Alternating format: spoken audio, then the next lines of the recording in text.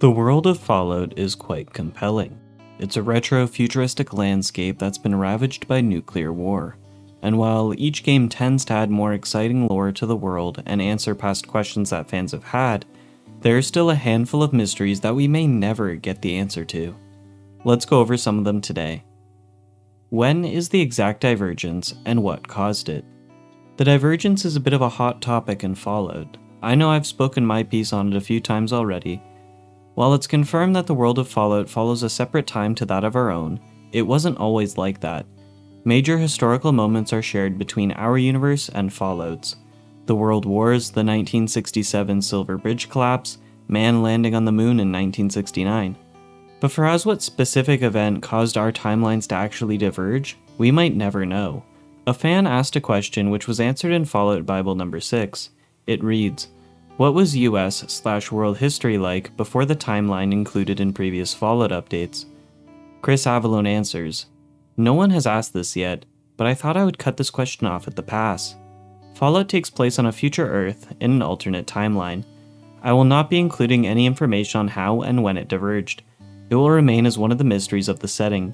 Just let it be known that it diverged after World War II, and leave it at that." But even saying it was sometime after World War II is a bit odd because World War II ended in 1945, so it seems like Chris is insinuating that the divergent event happened after 1945, but fictional soda makers Sunset Sarsaparilla claims to have been founded in 1918, before World War II, before the supposed divergent event. So as for specific dates and events for Fallout's diverging timeline, it would seem that we will never actually get the answer. Like Chris Avalone said, it's just one of the mysteries of the setting. Speaking of mysteries, who is the mysterious stranger? The mysterious stranger has made an appearance in every canonical Fallout game, as well as Fallout Shelter. He appears as a nearly mute man, typically dressed in a trench coat and wielding a .44 Magnum, and tries to help the main protagonist during combat encounters. I say typically because the iconic garb of our mysterious friend wasn't common until Fallout 3. In Fallout 1 and 2, the mysterious stranger's outfit and weapon changed based on the protagonist's level, but I digress. So who or what is the mysterious stranger exactly? Well, this was the hot topic question of one synthetic private eye. The mysterious stranger case files can be found under a bed on the first floor of the Valentine Detective Agency. It reads, "Case, Mysterious Stranger." Sightings of a man dubbed the Mysterious Stranger have been popping up sporadically across the old US for years now. Best case, the man's an amoral lunatic. Worst case, a prolific serial killer. All anyone knows is his MO. Appearing suddenly, killing without remorse, disappearing without a word. The stranger has no known accomplices, no clear method for selecting his targets, no calling cards left behind. Sightings range from the NCR all the way to the East Coast, stretching back decades. Now, he's come to the Commonwealth. Last thing this place needs is another psychopath running amok. Time to start putting together the pieces to put this one away. Description: human male, outfits vary, but most recent sightings describe a large overcoat and fedora. Guy has taste, I'll give him that much. One man, multiple men, a ghoul with minimal scarring. Might explain long passages between sightings. Appears and disappears suddenly, suggesting preternatural infiltration abilities / access to advanced cloaking tech. All but the earliest description suggests the stranger only uses conventional arms, making infiltration training much more likely. Perps like this make me wish the Institute had sprung for thermal detection before giving me the boot. Sighting locations: the Commonwealth? Confirmed. Capital Wasteland? Confirmed. NCR? Old rumors. Shady Sands? Really old rumors. In addition to Nick's open case on the man, it would seem that perhaps a relative of the mysterious stranger appears in Fallout New Vegas. The Lonesome Drifter can be found at a small camp north of the El Dorado gas and service station. When speaking with him, he explains that his childhood was uprooted by the departure of his father. Described as a real mysterious feller, the Lonesome Drifter's father would decide to never return to his family. As a result of this sudden change in the household, the Drifter's mother began working hard to try and provide for her only son, while he spent his time mastering the guitar. After a while, the Drifter, at 15 years of age, began working in Montana's coal mines until his mother eventually passed away. Angry and resentful of his father, the Drifter left Montana, bringing his father's guitar and mysterious Magnum along for the ride. For years, he would traverse the wastes, performing for many factions of the hostile land, including the Dead Horses of Zion. By 2281, the Lonesome Drifter was tired of his nomadic lifestyle. He camps on the shores of the dried El Dorado Lake, contemplating his options. As for what I believe, I think the mysterious stranger might be multiple people part of some greater organization. These people recognize influential wastelanders and seek to aid them from the shadows. It would explain why the mysterious stranger has appeared in multiple locations, from Shady Sands to the Commonwealth, over the span of nearly 200 years, from 2102 to 2287. It would also maybe explain how the Lonesome Drifter got a hold of the mysterious Magnum. Maybe his father was once part of this secret organization, wanted out, and had to go into hiding to formally leave. This is obviously just a headcanon theory, as it's all speculation. The Valentine Detective Agency case files and the Lonesome Drifter's sad tale is all we really have for the canon lore of the mysterious stranger/strangers. Will we ever learn more? What is the interloper/visitor? In the depths of the Lucky Hole Mine is a large and strange dormant creature dubbed the Interloper, or Firstborn of the Wood. When the cult of the Mothman, on the advice of the Purple-Eyed Mothman, took shelter in the Lucky Hole Mine, some began to turn to a darker form of worship. Where some continued to worship their purple-eyed savior, others turned to a being known as the Interloper. This second group, the Dim Ones as they were known, would commune with the Interloper while worshipping the Red-Eyed Mothman. One cultist, Jeff Lane, claimed the Interloper called him in a series of visions. The creature invited Jeff into the depths of the mine so that he could become the Interloper's conduit of the unknowable and reveal to him a hidden reality. Now, as for what the heck any of that means, we can only speculate. But what we do know is that a series of 6 notes can be found in the mines, possibly discussing the Interloper's origins and powers. They read, "Your offering is acceptable to him. He is the one who came before, the firstborn of the wood. Blood wept from his branches, and he shared with all his believers. The woods gave him life, gave him strength, but the blood gave him purpose. He gathered us, he taught us to share as he shared.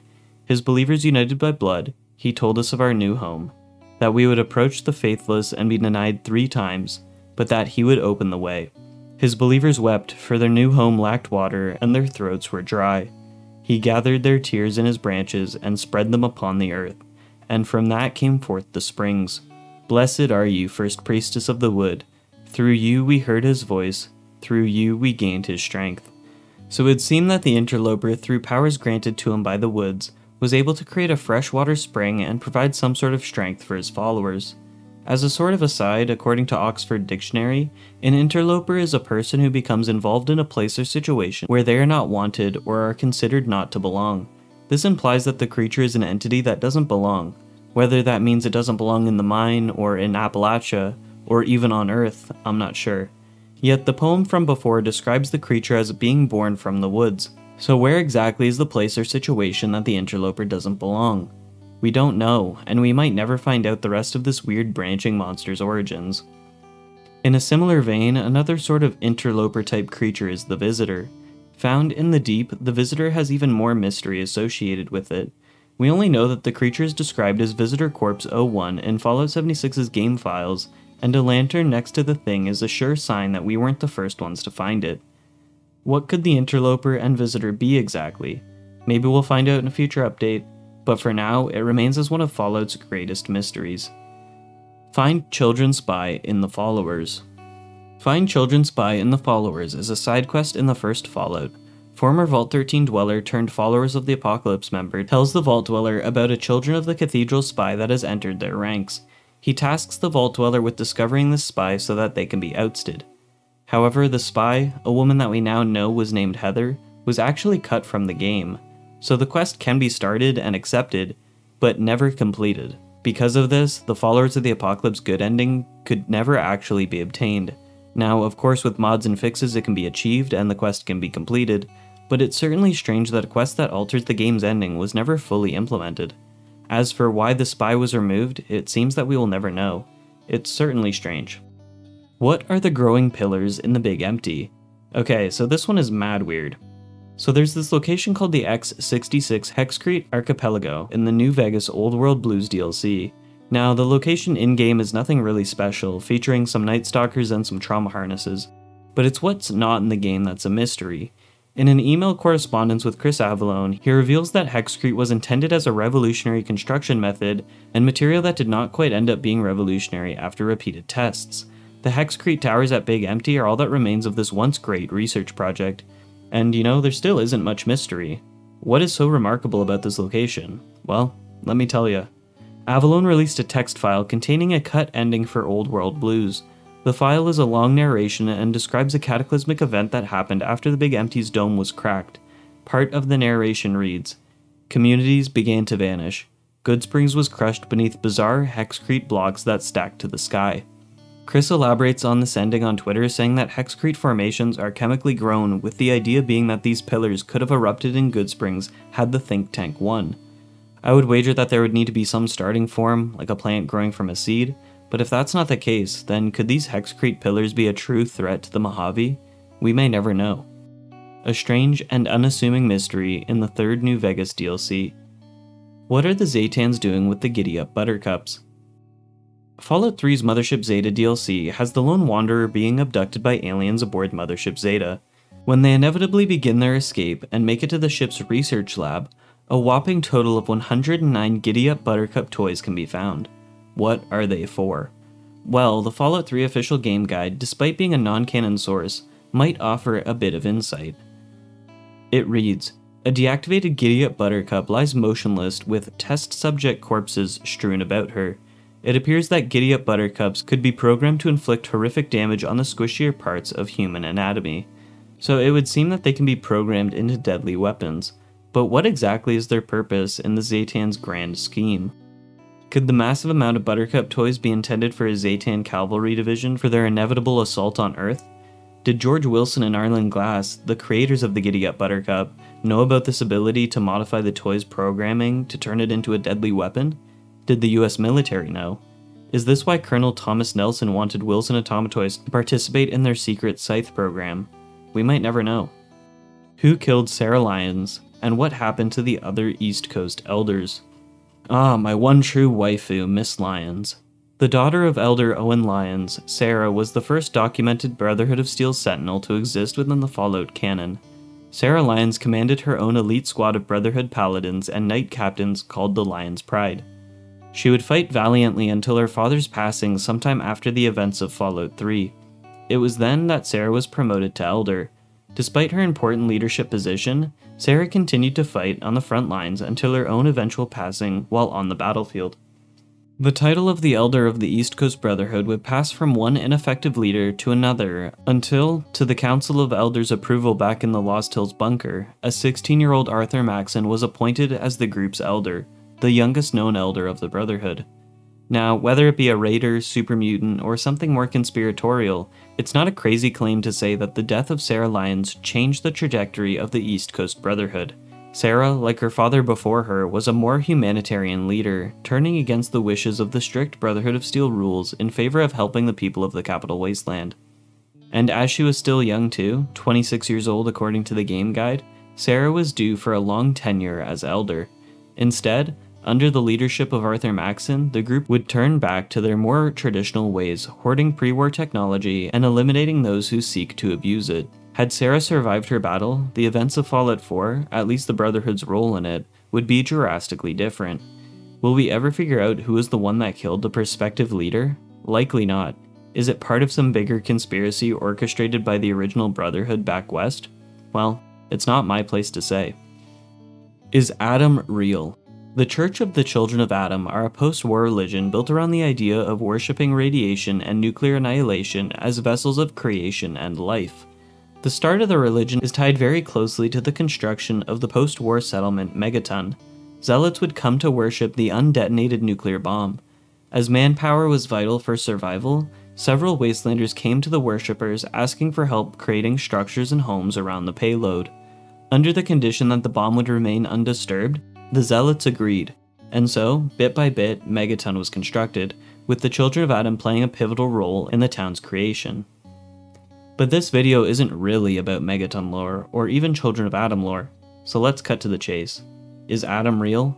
The Children of Adam's personified deity Adam, is he real? Now, I'll admit this is a bit of a loaded question, as I suppose the answer heavily relies on how tolerant you are of other people's religious beliefs.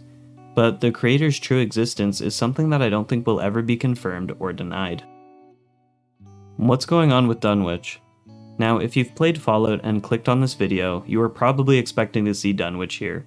And you're right. Dunwich Borers LLC was a drilling company founded by Richard Dunwich. The company would market and sell industrial acoustic drills.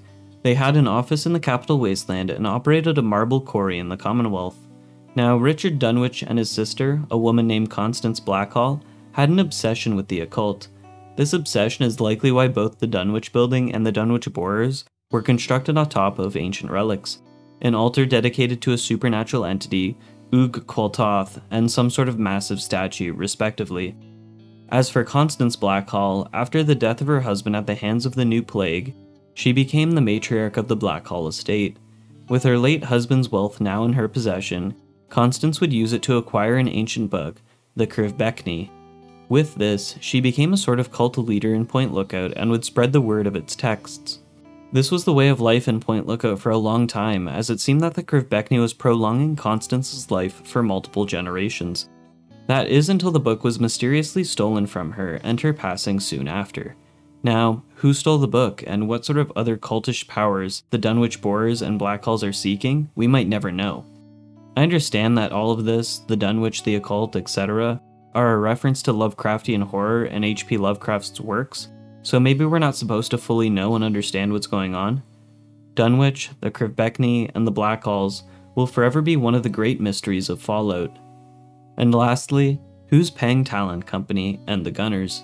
Two major mercenary groups dominate their respective parts of the Wasteland, the Capital Wasteland's Talon Company and the Commonwealth's Gunners.